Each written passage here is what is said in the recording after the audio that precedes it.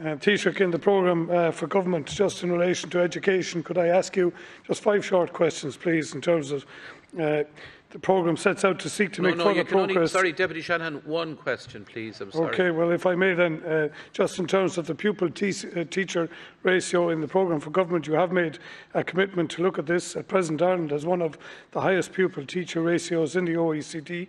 20% of our pupils are in class sizes of over 30. Will you give a commitment, teacher, to further reduce the teacher-pupil ratio as government endures overcoming this year and coming years, if you please? Thank you very much, Deputy Taoiseach.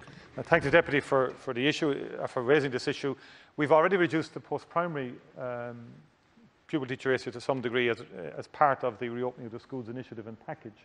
And I know that there's a whole range of issues that the Minister for Education is pursuing in terms of the budget and the allocation of estimates next year.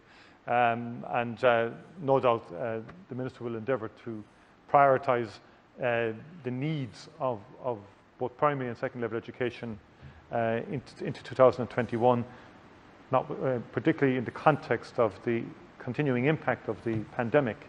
And I think there are areas where we need to increase resources. Technology is one I would suggest. And also in terms of special needs, education, and other sectors as well. Thank you, Taoiseach.